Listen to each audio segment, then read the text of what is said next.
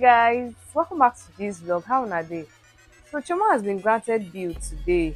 Who is Chioma? I know I've not brought this gist for you before. So Chioma is an individual. She's a normal human being that gave a review about a product. And what product did she give a review about? She gave a review about Erisco products, Nanjiko tomatoes. She got the tomatoes and she gave a review that the tomatoes is sugary and is killing people. Without evidence and without proof, she gave a review about this product. And the owner of this product, who is Mr. Eric, got angry with it and called for the arrest of Chioma. And ever since then, she has been in the police custody. The case has been going on and on. When some group of women gathered and went for protest for the release of Chioma because she is a pregnant woman. So people saying that she gave an honest review of a product. Yes, she gave an honest review about a product, but this is someone's hard work. Like, this is someone's sweat. So you don't just expect them to take it lightly.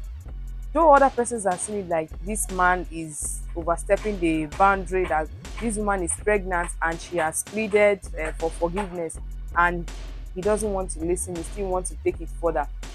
No, Twitter users, as they've been dragging the man, making unnecessary comments, calling for the boycott of the products.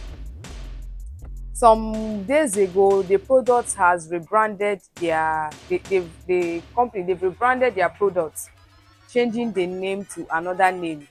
Because you know how Nigerians can be when they want to cancel something or when they want to boycott anything.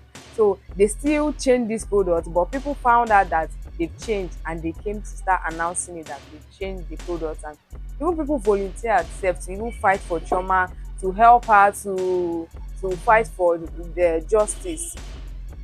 Today now, she was granted bail to pay the sum of 5 million, get to submit her international passport with the police, and some other things that was required of her to do.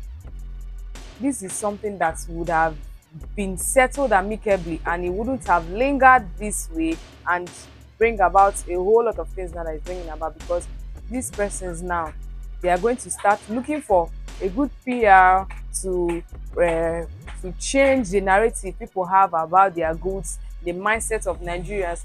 And also Chioma, on the other hand, has gone through a lot because she also lost her baby. She had miscarriage while in prison because of the trauma and the stress of everything.